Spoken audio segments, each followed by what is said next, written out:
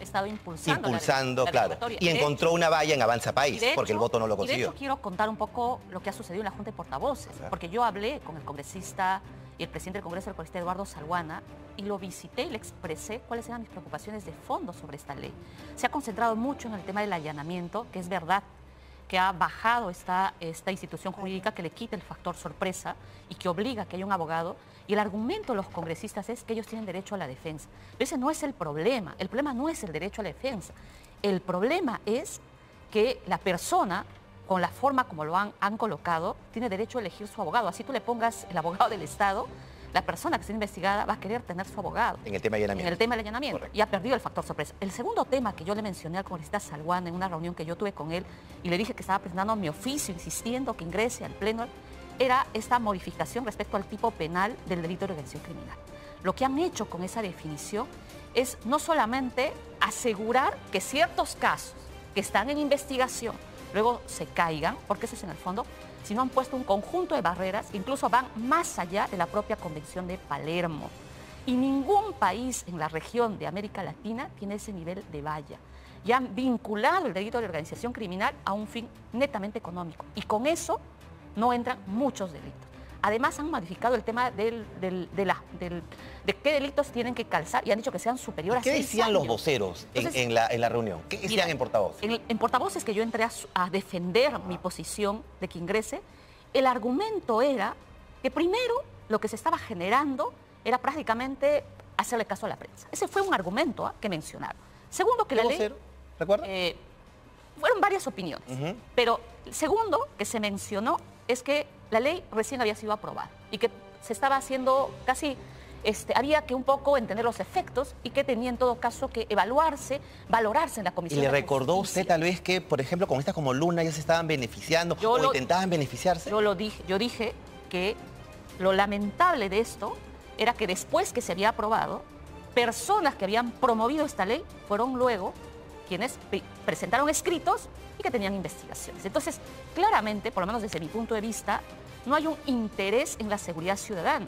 Lo que hay más bien un interés es favorecerse en casos donde hay integrantes de bancadas, de partidos que hoy están afrontando investigaciones y que lo que están buscando con esta ley es más bien salvarse ellos mismos de esas investigaciones. Correcto. ¿Avanza País tiene alguien involucrado que quiera salvarse? Como Mira, yo sí quiero dejar bien claro, Jimmy. Aquí nosotros, en el caso de la bancada de Avanza País, nosotros tenemos libertad. Y además aquí no hay de mayoría ni minoría. Aquí cada uno defiende su posición. Y en este caso específico yo quiero que quede bien claro, yo estoy defendiendo lo que considero que es pertinente. Y además es un voto a conciencia. Y además mi opinión es a conciencia. Que esta ley se derogue, que tenga que ver con Avanza País. Yo soy parte de la bancada, pero eso no quiere decir que yo me tengo que sujetar a lo que nos tiene que decir la gran mayoría. Yo ahorita estoy escuchando la necesidad y la demanda de toda una gran población y no puedo estar con los oídos sordos. Y no solamente de las poblaciones, sino estoy escuchando también de las autoridades. Claro, pero su vocero la representen por Pero favor, está bien, nosotros entonces tenemos usted sí escucha a la población y el señor Williams no lo escuchó. Mira, el señor Williams no vio las protestas, no vio el paro de transportistas. Bueno, en este caso yo puedo decir, el señor Williams, yo no estuve en la Junta de Voceros. Él es su vocero. Pero en este caso, eso lo han discutido esta semana. Sí, la Junta de Portavoces. La Junta de Portavoces. Y nosotros hemos estado prácticamente, yo he estado 2 semanas. Pero perdone, que esté en semana de presentación además, no significa que no pueda estar en contacto. Pero tampoco tienen un WhatsApp, tienen que tener comunicación. Jimmy, acá no nos pueden meter a todos en el mismo saco, que quede bien claro. Pero es que, Entonces, a ver, su posición mi personal, posición es personal correcto, y lo he puesto pero el eso voto como voto. es del vocero. Sí, pero en este caso nosotros tenemos que conversar seguramente con nuestro vocero como corresponde, pero yo no voy a asumir una posición que no es la mía. Pero usted tiene que asumir la responsabilidad de la bancada. Bueno, y la responsabilidad del señor Williams, quien votó en contra en el pedido de la congresista y de mucha gente que quiere que se derogue. Y no creo que solamente haya sido el único pedido de Ruth. Debe haber habido otros pedidos más y seguramente también así como usted menciona pueden haber habido otros voceros, pero que también asumo que en estas cosas las cosas no están terminadas. Siempre hay para reflexionar, para poder dar un paso más adelante, pero siempre rectificando las cosas como corresponde. ¿Usted cree, congresista Luque, que otros congresistas, así como la congresista Carol Paredes, que primero votó en abstención y ahora votará en contra, voten también, reflexionen? A ver, yo creo que tiene que haber gestos políticos. Si hay congresistas que discrepan de la decisión Junta de Portavoces, porque el porcero, pues al votar, ¿no es cierto?, suma los votos de los integrantes de su bancada, es que creo que tienen que presentarse más iniciativas legislativas planteando la derogatoria. porque el tiempo que va a demorar el estudio en la Comisión de Justicia, yo no tengo mucha esperanza en esa comisión, porque es la Comisión de Justicia la que ha generado esto y quien ha estado a cargo de la comisión ha sido Perú Libre. Y son quienes han sacado de manera expresa y acelerada claro, sin las opiniones de los sectores. Y yo lo he cuestionado en su momento. Y hemos sido, dentro de la Comisión de Justicia, 2 congresistas a los que nos hemos opuesto. Una abstención y yo en contra. O sea, yo he estado en todo ese debate. Entonces, a mí sí me preocupa, digamos, esta lógica que hay de un sector del Congreso de la República de hoy no pretender priorizar un debate, porque por lo menos yo quería que este debate sea público y que debatamos argumentos, ¿no? Claro. O sea, que digamos cuáles son sus argumentos razonables por los cuales defienden esta ley pro organización criminal y que nos escuchen a quienes tenemos observaciones de fondo y de forma sobre la forma como han cambiado la organización criminal, ¿no? Sin embargo, han vendido ante la población que la salvación es el terrorismo urbano. Y para mí esa no es la solución. Si uno lee lo que está detallado en el dictamen de la Comisión de Justicia, no cambia absolutamente nada. Lo que se va a debatir el jueves no va a ayudar en nada a la seguridad. ¿Por qué? No va a contribuir porque, mira, Jimmy, en el concepto que están asumiendo en el dictamen, que ya está, es público, ¿no es cierto?, que han aprobado la Comisión de Justicia sobre el tema del terrorismo urbano, ¿qué dice? La comisión de 2 o más delitos que genere zozobra. ¿Eso no era acaso a la organización criminal? ¿Por qué no fortalecer la figura de organización criminal y, como dice aquí la colega, incrementarle la pena?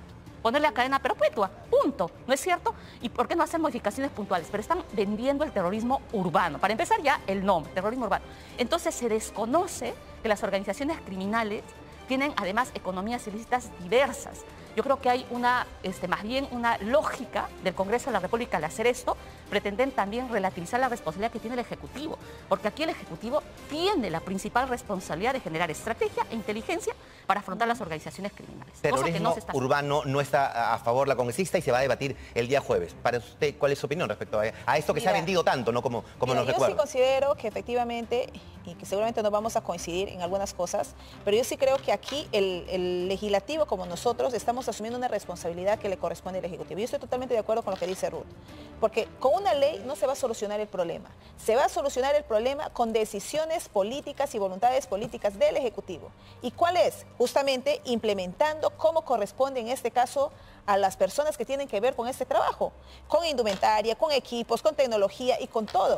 Y toda la pelota lo están tirando al ¿Y por qué ustedes aceptan la pelota? Entonces, ¿Por qué ustedes? Porque la presidenta está en el Congreso, terrorismo urbano. Y no solamente la presidenta, sino todo el mundo piensa que el Congreso lo tiene que solucionar. Pero fíjate, Jimmy, ¿no? Es un tema que, discúlpame, Ruth, que solamente un minutito. Acá, el que tiene la capacidad de inversión y todo es el Ejecutivo. Y el que le tiene que decir, no quiero más estados de emergencia o lo que se está generando aquí, por ejemplo, vamos a declarar en emergencia, tal, eso no es la solución. Aquí la solución es decir, qué cosas, qué estrategias, qué acciones concretas en manos del Ejecutivo. Qué políticas en manos del Ejecutivo. Pero el Ejecutivo les está diciendo, Congreso, hagan ustedes. Porque justamente, y ahí yo voy, o sea, digo, ¿no? O sea, ¿cómo es que nosotros vamos a asumir una responsabilidad? Y dicen, no, los voceros... Pero ya el presidente del Congreso ha dicho que el jueves van a haber terrorismo urbano, están recibiendo la pelota. A ver, para mí el tema de terrorismo urbano es una excusa para no afrontar el grave problema de la organización criminal. Porque no es solamente que han desbaratado, digamos, lo poco en términos de normatividad que había en organización criminal. Hay que recordar, Jimmy, que ya este Congreso también ha sido proclive a favorecer la minería ilegal. ¿Acaso no eliminaron en una noche un artículo que obligaba a que la minería ilegal utilizara licencias de uso de explosivos y pidiera la licencia del poseedor? Lo hicieron sin dictamen. Y lo aprobaron en una noche. Para algunos casos se ha premura. Entonces, ¿qué ha generado eso? No incentiva las economías ilícitas en los territorios de las poblaciones indígenas, que mi colega es precisamente de la zona de Amazonía, que han hecho con la ley forestal y de fauna silvestres. No la han derogado sin mayor análisis, solamente teniendo opiniones a favor, sin valorar la opinión de la Comisión de Pueblos Andinos Indígenas, donde lo que están haciendo es darle prácticamente licencia para que se haga lo que quiera con los territorios de la Amazonía.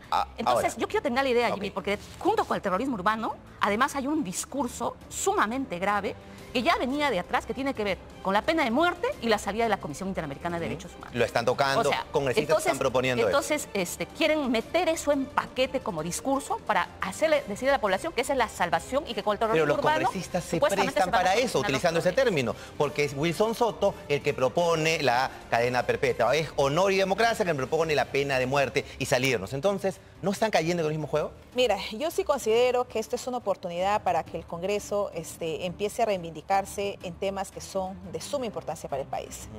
Uno es el tema justamente la seguridad ciudadana y el tema de las emergencias que se está viviendo a nivel de país justamente por los efectos del cambio climático. En este caso de la seguridad ciudadana, yo sí considero que efectivamente si nosotros queremos dar no solamente la imagen, sino con acciones concretas que estamos a favor de la transparencia, lo que nosotros menos tenemos que hacer es avalar propuestas legislativas que vayan para que se limpien ciertos grupos o ciertas personas, porque no están pensando en el país, están pensando en sus propios intereses. Y lo otro es que efectivamente el Ejecutivo, que no se lave las manos como Poncio Pilato y tire la pelota a otros como diciendo, esto no me toca a mí, se les toca a ustedes, si es culpa del Congreso, pero si no se algunos aprueba. congresistas Entonces, con proyectos de ley que están presentando, ¿no cree que están cayendo en ese juego? Mira, yo sí creo que, no sé si están cayendo en ese juego o le están siguiendo el juego o son parte de, ¿no? O sea, yo no sé. Pero aquí cada uno Wilson tiene... Soto, pero acá ¿es compañero de Acción Popular? ¿Podría estar cayendo en el juego o siguiendo en el juego al gobierno? No sé, pero cada uno tiene que responder aquí a conciencia, ¿no? Acá los votos no son, como usted muy bien lo dijo, pero usted pertenece a una bancada, sí, pues yo pertenezco a una bancada, pero eso no quiere decir que yo voy a votar en cosas que yo no estoy de acuerdo igual que a mi bancada, porque aquí cada uno es responsable de su decisión. Y cuando hablamos de este tema también, acá el Ejecutivo, como digo, yo cuando veo todo lo que veo en la televisión, principalmente en el tema de que se agarra tal fulano, eso no es la solución. Alguien decía por ahí, ¿vamos a aumentar más policías? Tampoco es la solución. ¿Vamos a declarar emergencias? Tampoco es la solución. Aquí lo que es, queremos políticas claras y acciones concretas. Y lo que yo no veo es ninguna de esas cosas. Correcto. ¿Qué va a pasar el día de mañana con la interpelación al ministro? ¿Se le interpelará al ministro del Interior? ¿Se está preparando ya una moción de censura? Empecemos con usted. Sí, mire, yo mantengo la postura que he dicho en mi bancada de la renuncia de este ministro. No solamente porque no lidera la lucha contra la inseguridad, sino porque tiene una cadena de hechos, de investigaciones que no genera idoneidad en la gestión. O sea, el señor se ha dedicado más bien a petardear al Ministerio Público en vez de concentrarse en cómo fortalecer la lucha, la inteligencia y el desarrollo del trabajo que la policía tiene que hacer. Entonces, nosotros como bancada... ¿Ya tienen una moción de censura? Nosotros nos ratificamos en que el señor se tiene que ir. Ajá, pero ¿ya la han preparado? ¿O van a esperar, van a escucharlo? Y si nosotros quisiéramos que hubieran las firmas, Jimmy, para una censura, quisiéramos. No las tiene. Fue muy difícil para una interpelación, ¿no? Tú recuerdas lo que pasó con el ministro Mortanquero. O sea, recuerda, yo estuve en una entrevista con la colega, que comentamos, la misma colega incluso me ayudó con algunas firmas y luego el día del pleno retiraron una firma y se cayó absolutamente todo. Entonces, ¿qué generó eso? Se malentonó, ¿no es cierto? Y nunca fue sancionada. Entonces, a mí me parece gravísimo la lógica en la que el Congreso, un conjunto de bancadas, están consolidando en el país. Yo lo sigo diciendo, es una lógica de dictadura parlamentaria, ¿no? Porque basta la suma de votos, una decisión y no quieren mover, y eso se aproxima a una dictadura parlamentaria. Y ojo que cuando la congresista dice dictadura parlamentaria, apunta también a su bancada, porque hemos escuchado a muchos congresistas de Avanza País que dicen que no sería el momento de cambiar al señor Santibáñez. Mira, yo ahí sí voy a hacer... ¿Usted es parte de la dictadura? No, yo no soy parte de la dictadura. Yo sí considero que tiene que haber mucha racionalidad en las decisiones que se toman. Y en este caso específico, como ya lo expresó Ruth, nosotros podemos tener toda la intención de interpelar, de censurar, pero después en su momento, no sé qué hacen con las firmas, al final se bajan las firmas, ¿no? Entonces, acá también muchos, yo no sé si estamos confundiendo, pensamos, nos dejamos llevar mucho por las emociones, ¿no? Pobrecito, ¿qué van a decir? Que no sé qué, que no sé cuánto. Mira, está trabajando bien porque está haciendo tal o cual cosa. Cuando realmente no se está pensando, no se está mirando más allá del problema, ¿no? Lo que nosotros estamos viendo ahorita... ¿Cuál es el problema? El problema es ahorita el tema de la inseguridad. Claro. Y no solamente... ¿Y el ministro debería de continuar en esa línea? Yo considero que el ministro tiene que ponerse a un costadito ya, si no quiere, porque al final nosotros no vamos a lograr las firmas, por más que se quiera. Lo que ha pasado con educación, se ha intentado...